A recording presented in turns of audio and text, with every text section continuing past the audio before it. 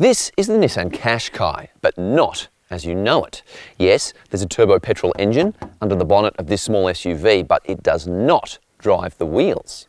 No, in this unusual range extender EV, that's the job of an electric motor that's powered by a small battery which, in turn, is charged by the engine. The result is lower fuel consumption and an EV-like driving experience. But is it worth the $4,200 price premium?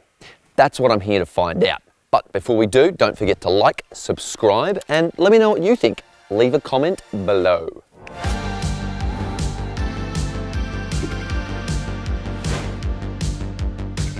Unlike the bigger X-TRAIL e-Power, there's only one top-spec QASHQAI e-Power variant available in Australia right now, and it only has one electric motor driving the front wheels, not two. And the new QASHQAI flagship will cost you around $55,000 once on-road costs are added, which is a lot of money for a compact SUV. Rivals include the Toyota Corolla Cross Hybrid and Hyundai Kona Hybrid. So what's the difference between Nissan's e-Power technology and a normal hybrid? Well, a standard hybrid like a Toyota Corolla Cross has a combustion and an electric motor that can run in tandem and sometimes independently. This one, only an electric motor ever drives the front wheels. The petrol engine acts like a generator, not a thrust facilitator.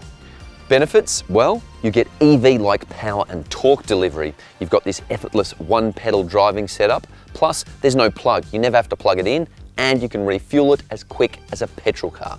The e-powertrain packs a much bigger wallop than the petrol-only QASHQAI models, and it's faster from 0 to 100 as well. But it's a bit weird because the engine's bigger than the standard and cheaper petrol model. 1.5 in this versus 1.3 in that model. Plus, it's also a heavier vehicle by around 200 kilos. And that's because you've got the inverter, the generator, the battery, and the electric motor in there. But its main draw card is low fuel consumption. Nissan claims it uses about 5.2 litres per 100 kilometres, which is around 1 litre less than that lighter petrol-only version. Because it retains a 55-litre fuel tank, that means theoretical range is more than 1,000 kilometres, with a bit of hypermiling, I reckon. Apart from this gorgeous sci-fi gear shifter, complete with sound effects, cool, and some EV buttons here, there are no tangible differences between this interior and the standard non-hybrid QASHQAI Ti.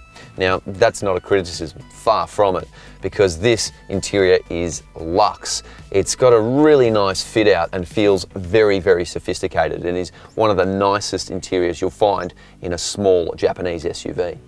There are several show-stopping highlights in this car, and I'm going to start with the seats, the leather quality of which is not too bad. I really like this diamond stitching, that's pretty lush, and the overall comfort and support levels are good. They're a little bit sporty, some bolstering, plus they're 8-way power adjustable for the driver and front passenger. And they're heated, and the best part, you've also got 3 different massage functions for both seats. Not too shabby. Chuck in this huge single pane panoramic glass roof, a 10-speaker Bose stereo, a large wireless phone charging pad, and 1, 2, 3 digital screens, and you're looking at almost Lexus-like equipment levels in this small British-built SUV. The 3 screens include a customizable 12.3-inch digital instrument display. A second 12.3-inch digital display lives here in the form of a central touchscreen, and the visuals are sharp, touch response is really good, and there is a third screen, a 10.8-inch heads-up display that is excellent, very sharp, rich graphics. I like it. For a small SUV, rear seat room ain't too bad. I've got reasonable knee room.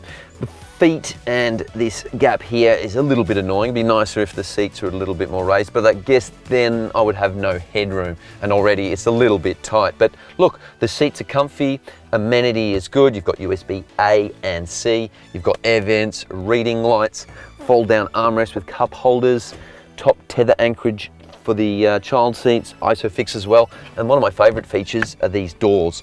They open almost 90 degrees, which is fantastic if, like me, you've got kids loading them in and out is so much easier with this. The gesture-controlled and power-operated tailgate reveals a surprisingly large boot. This is actually the same size as the regular petrol version. There is no compromise, and that's because the battery is not located under the boot like in some hybrids. It's actually located under the front seats. However, the one drawback is the fact there's no space saver spare tyre. Instead, you get a puncture repair kit with the goop and the compressor and all that sort of stuff. Nissan's done a great job with the interior, but now it's time to see how this curious hybrid motivates. Cue the driving music.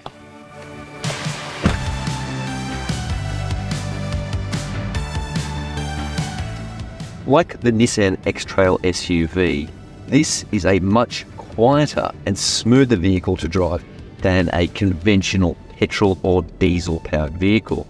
And the main reason obviously is because it's only using an electric motor to drive the wheels.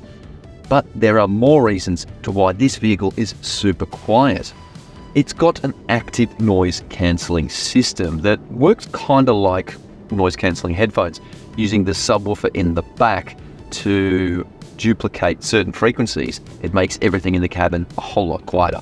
Turbo petrol engine has also been designed to be a lot quieter, and that's because it has a variable compression ratio system.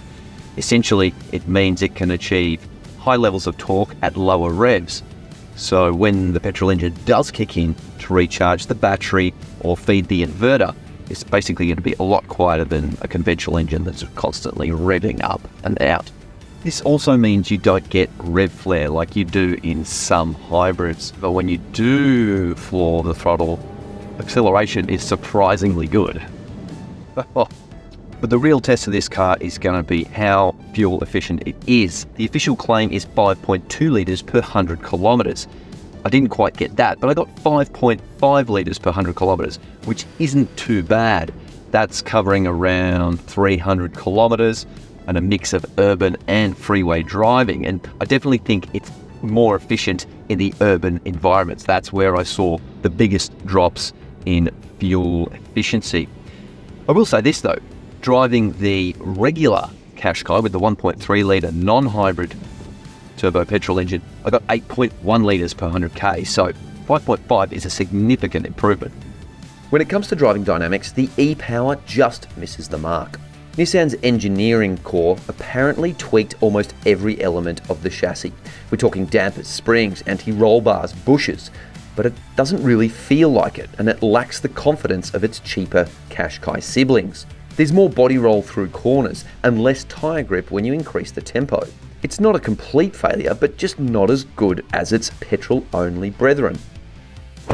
First impressions of this curious little electric drive hybrid SUV? Well, it's pretty good. It's impressive to drive. It's going to cost you less to fill at the Bowser, and it's got a high quality upmarket vibe. Is it worth that extra $4,200 premium?